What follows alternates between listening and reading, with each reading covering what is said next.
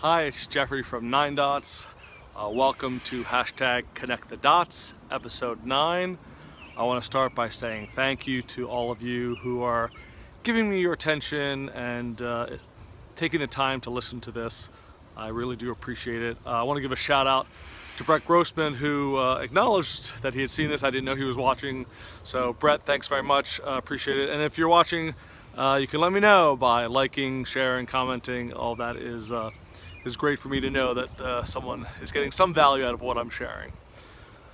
What I'd like to share with you now is I'm in the garden. I'm in my son Ethan's garden, and it made me think about growth. I talked about that a little earlier, and about challenges.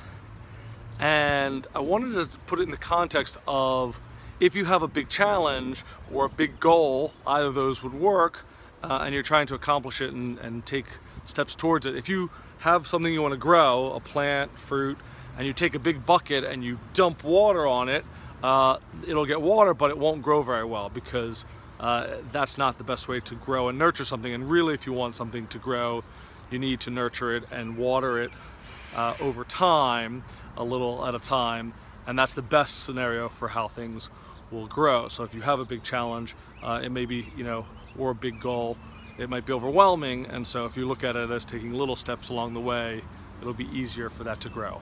And related to that, I had a scenario the other week where I came outside and we had a big garden table that had tempered glass on it, and with an umbrella, and the umbrella had fallen and actually had hit the glass in such a way that the entire piece of glass that was probably 4 by 6 shattered into lots and lots of little pieces. And it made me think, okay, well, I didn't expect this, and this is a challenge I have to deal with. And the first thing was to okay, we have a problem, let's try and work the solution, which was to tidy it up. So as I was tying it up, my 8-year-old son, Ethan, came and was kind of helping me with the little pieces of glass carefully. And he said something pretty profound. He said, "Daddy, when the table was all together in one piece, it was really heavy. But now that it's in all these little small pieces, it's really easy to pick up and doesn't weigh very much."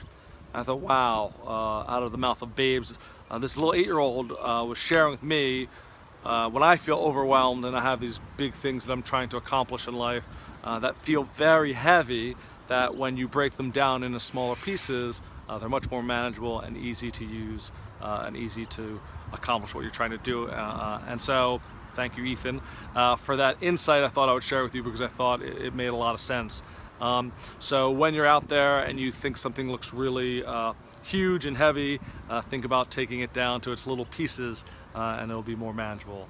And the thing is, if you do go ahead and you nurture things properly, and you spend the time and you have the patience, which is not always something I do, but if you have the patience to really work at something little by little, you can then bear some fruit.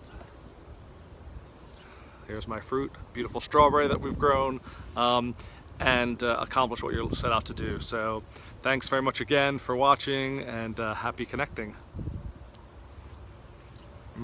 It's good.